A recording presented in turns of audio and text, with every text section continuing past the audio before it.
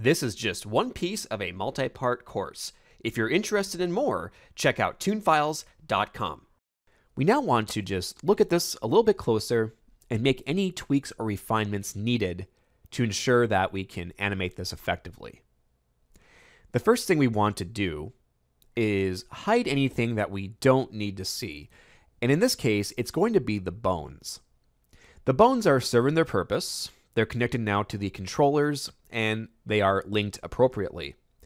And so I'm just going to come in here, click on Heal 2, scroll down to Hips, and then click the visibility option to hide all those bones. So now it's just easier to come in here and start playing around with this to see what's going on. So again, if we bend this arm, we can take a look here. And the thing we want to pay attention to is making sure that the bends and everything look good and nice, and they appear to. And again, a lot of that comes from the fact that we can come in and place things down using that reference with those green points I had established before. And so that really does help.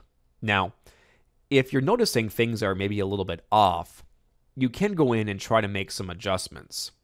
One thing you could try doing, let's say it's just slightly a little bit off, you could come into the actual layer and just using your arrow keys, try to nudge it, back and forth, up or down, just a little bit. Now, you don't want to do that too much because again, you can throw off the default position. So if I come back here and I put this to 0, and again, we did this for a reason, to zero out the bones, so that way we can just do that.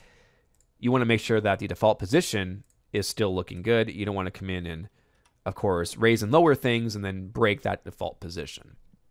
And so that's one thing to keep in mind when working with this. You could also come in too, and if the bend isn't quite right, you could maybe create a shape underneath the two connecting pieces. So we have, for instance, the bicep and the forearm here. We could come in and let's just say there's some weird gap. We could make an ellipse. For the fill color, we could just select, for instance, the jacket here. And then we could have a stroke that's black set to, let's say, 3. And we can just hide one of these really quick. We could come in here and draw this out and try to fill in that gap however you feel it would need to be filled in. And then once you're all set with that and the bend is looking good, you'd also want to make sure that you assign this shape layer to a bone by going to its parent and then, of course, assigning it. So that in this case, it would be assigned to, let's say, the forearm or the bicep. But again, in this case, we don't need to do that. It's just something I want to mention, just things in the past that I have done to help doctor some of these rigs if they're not quite ready for prime time. And there's just some other things too. You can take a look here. So we talked about this in the previous video. This bend, at least for how it looks with the limbs connecting, looks fine. But let's say we don't want him to bend this way. Maybe he does bend this way because we want him to have his arm at his side like this. But let's say we want it to be going up because he's going to be, let's say, scratching his head or pointing up. Well, the good thing about this is we can easily change this on the fly. So we can click on that controller, go to Effect Controls, and here we'll find IK for the hand, and there is a reverse section. So if you check that and come back here, you can see now it's going to reverse the way this looks and the way it operates. So now it's bending this way. And you have that benefit now of being able to work that way. The other cool thing about this is you'll see there's a stopwatch there, which means you can change this at any time. So if you want his arm to be at his hip in one moment, it can be. And then if he needs to scratch his head or do whatever he needs to do, bending the other way, you can just make sure that stopwatch is on and then just enable the direction you want at any time, and it'll go from there. So again, you have a lot of control here when it comes to these control points when you're working with your rigs. And just some other things to note as well. You'll notice when I'm, for instance, moving the arm, the hand is down.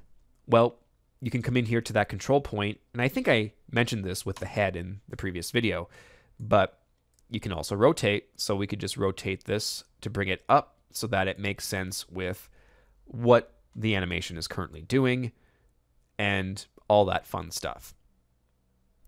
So there we go. There is that. Just bring this back to default.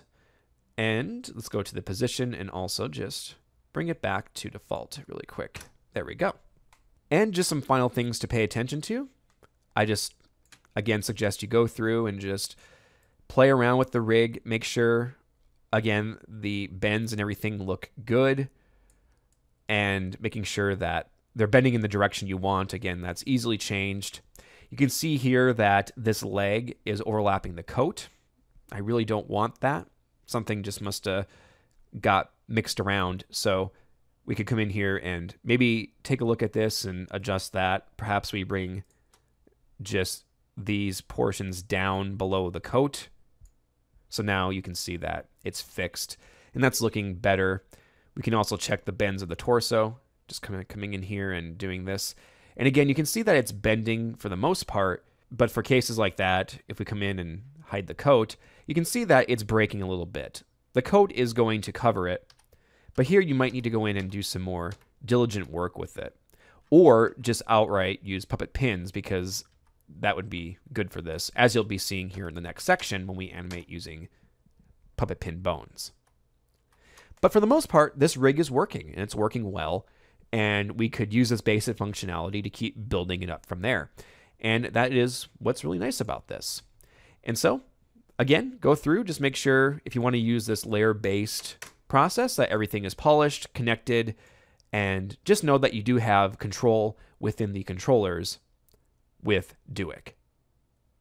So we're going to pause here, and up next, jump over to puppet pin rigging, where we have more flexibility and can create more cartoony-like bends. To view the rest of this course or gain access to the source files, visit tunefiles.com.